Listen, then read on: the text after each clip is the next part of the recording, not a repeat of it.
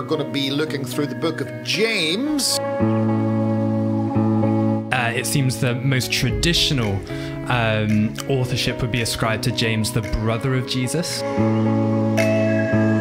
The overall purpose of the book of James? I think it's to give encouragement to the Christians, or Jewish people who become Christians, undergoing trials because of persecution.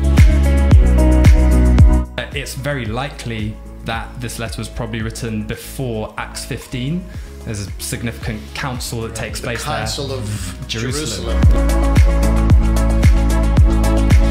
He says, he uses the word whenever. I find that really interesting. He says, consider it pure joy whenever, not if. He doesn't say if you face trials. He says when you face trials.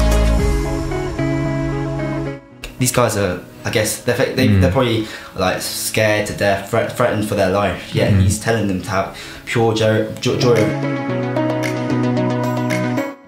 What James is, I think, trying to bring out is that the testing, it's difficult as you're going through it, but ultimately, as James points out, it results in a maturity and completeness of our faith.